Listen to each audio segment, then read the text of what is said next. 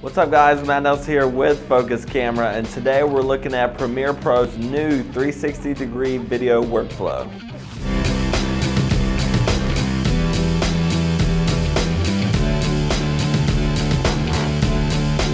Adobe recently updated Premiere Pro to include a 360-degree workflow, so let's take a look.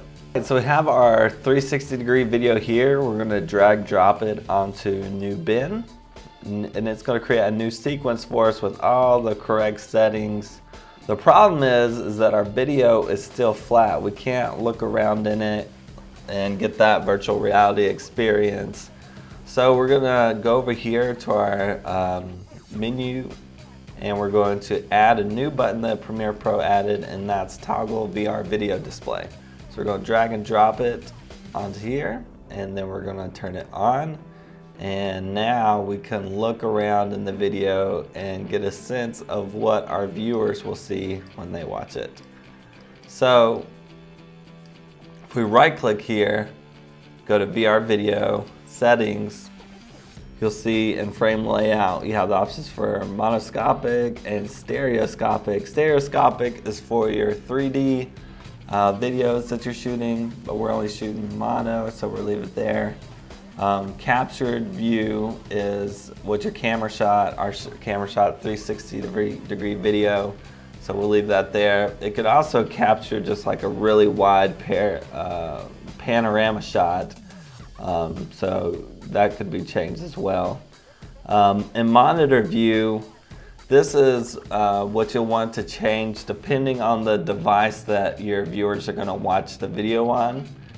So let's say we want to change this to 180, get OK, and we get a wider view here of the video.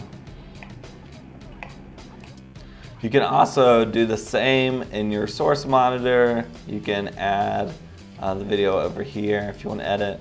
You can edit the video the exact same as any normal footage. You can add in a dissolve, for example. So it's pretty much all the same, except now we have a new monitor to work with so that we can kind of experience the same way our viewers will. Now, another note is when we go to export the video, we'll go to export media.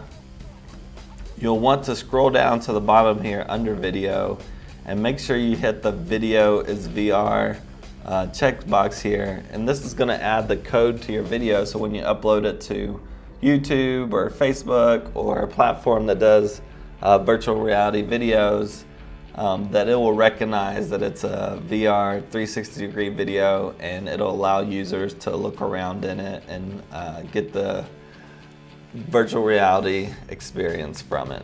That's it for today's video. If you found this tutorial helpful, make sure to give us a thumbs up below, and then also make sure to subscribe to our channel for more videos like this. I'm Matt Nelson. I'll see you next time on Focus Tutorial Tuesday.